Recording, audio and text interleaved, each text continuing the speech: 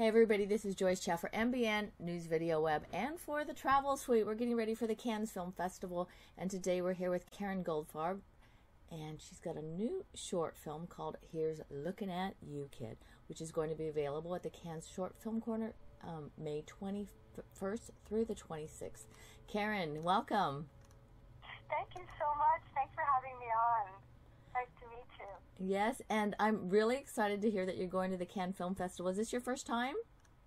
This is my first time. I'm completely thrilled and excited. And your new film, right here's Looking at You, Kid. It reminds me kind of about Casablanca. How did this come about?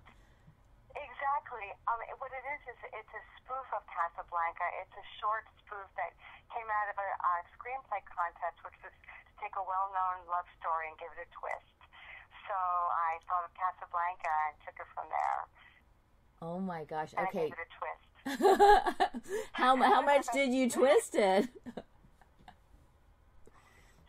Sorry? Oh, how much did you twist it? I really twisted it a lot. I don't want to tell you what I did because I want everyone to see the film. Of course. Well, because it's also a short film. Is it Exactly. in black and white, or did you twist it to color? It's in black and white, and the very end with the twist is in color. Ooh, I think that was part of it. That. Now, on this, have you always wanted to be a filmmaker, or have you been doing this for a while?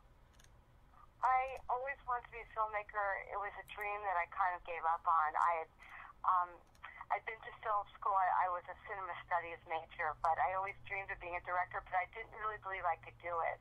And then one day, after I won this short screenplay contest for this script, I was looking at the script and I said, gosh, I wish someone could do this script, but I don't think anyone will. And then I just decided to go for it. And I posted something on our film website saying I was in pre-production, and I was flooded with people who wanted to be involved with it. So that's how it happened. Oh, congratulations. What was your biggest challenges as a new filmmaker? My biggest challenge was I underestimated the technical demands of film and the financial demands. I somehow imagined making a film that would be easy with a few video cameras, and then the deeper I got into it, people were saying, who's your director, or your DP, who is your production designer, who is doing this, who's doing that, and I realized, wow, if I want to make a real film, it's going to cost a lot more than I expected, and it's going to take a lot more. So it was an incredible learning curve, but I did all of it. I produced it, I directed, and I hired great technical people to do that stuff. So I was very lucky, and I got great actors who worked for me, and so it worked out great. Oh, that is awesome. Well, we're looking forward to seeing it. Now, for you, I'm curious, how long did this take you from beginning to end? Like from when you first started thinking about, doing the screenplay till actually you finished filming it? Well, actually finished filming it and it was ready to go. Because it was for a contest. But after that, when I decided to do the film, about 3 months from the time I posted it to the casting, and then I posted it in June and we filmed it in August over a two-day period, and then the editing process took a lot longer, but that's how it went. Well, you you have a model for a lot of people. If a lot of filmmakers could do it that fast, you have lots of inspiration for many. Yeah, what I did was, because I knew that since I'd never done this before, I set myself a commitment that I had to do it no matter what, and I set a firm deadline that we had to shoot on a certain date. So that made it really intense in terms of getting ready. But the commitment saw me through, and I think that's what any new filmmaker needs, is to make the commitment to themselves to do it and just go for it. That's actually really inspiring. Now, as far as preparation beforehand, you might have had a little extra edge, because haven't you been able to talk with a few directors and entertainment people beforehand? I have. I was very lucky when I was a journalist with Reuters News Service. I was able to interview some amazing directors. Some of them were the Polish director Krzysztof Kieslowski and Marcella Fultz, who did The Sorrow and the Pity, and Andrei Konchalovsky, a Russian director, and Diane Curie, who was a really neat French director who also inspired me. So I was able to talk with these people and learn about their processes and see that it was possible to do.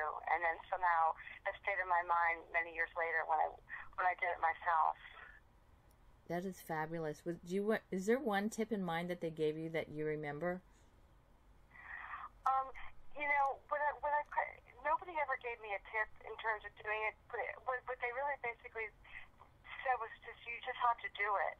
And that's what I want to convey to other people, too, that there is really no one way. And you don't have to go to film school, because now the world is a film school. There's so many people to talk to. There's so much stuff online. And I think the film community is so generous with information that there's just no one way. But I think the people who are most successful have a vision, and they hold to it, as Kieslowski or Godard or any of these other people that are so amazing that are, we're on the world stage. So I think having a vision and going for it and staying with it is important. Well, congratulations. You're making it to Cannes. And if people would like to find you. out more information about where to catch up with you and find out more about your film and how to reach you, where do they go? I think the best thing to do is just go to the IMDb site, which here's Looking at You Kid, and it will have information. The trailer will be there soon, I hope, and other premiere dates and festival information, and they'll be able to eventually see it online after Cannes, of course, but not before. Okay, that is great. And is there a way they can reach you also on social media? I am on Facebook, and there's a site on Facebook. Here's a page, Here's Looking at You Kid, which I would love if you could like it. That would be wonderful. And I'm on Twitter as well, at Karen Goldfarb. Well, Karen, congratulations, and here's Looking at You, Kid. Here's Looking at You, Kid Choice. Hope to see you in Cannes. Look forward to it. Bye. All right. Thanks for having me on.